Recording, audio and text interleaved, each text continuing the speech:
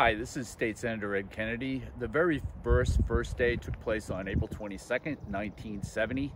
And at that time, more than 20 million Americans participated in events and demonstrations throughout the country. In the aftermath of the very first Earth Day came the Clean Air Act, the Clean Water Act of 1972, the Endangered Species Act, the Maritime Mammal Protection Act, the banning of DDT, as well as removing lead from gasoline, and the creation of the Environmental Protection Agency. This year, I know a lot of communities and organizations were planning to go big because it is the 50th anniversary, but because of the public health crisis, that's not going to be possible, and so a lot of those plans had to be curtailed, postponed, and in some instances even canceled.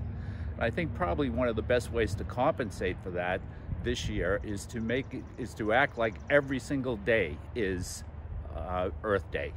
And we do that, or one of the ways of doing that is by doing a better job with recycling, by trying to remove some of the litter from our streets and parks and riverbanks, and also by being very active or proactive and in support of legislative initiatives aimed at reducing the carbon footprint.